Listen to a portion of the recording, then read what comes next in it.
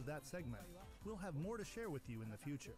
For now, let's continue with some more Nintendo Switch headlines.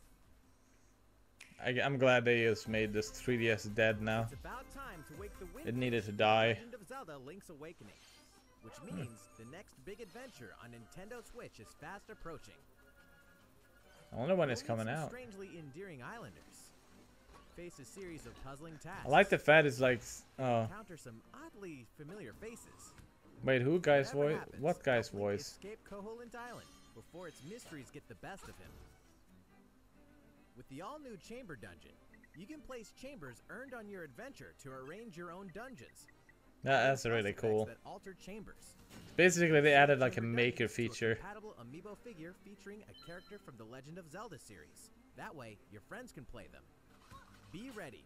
The Legend of Zelda: Link's Awakening will launch before you know it on September 20th. The new Not Link far amiibo from now. figure will be Okay. available that same day. I actually might get the amiibo with it because I like the way it looks.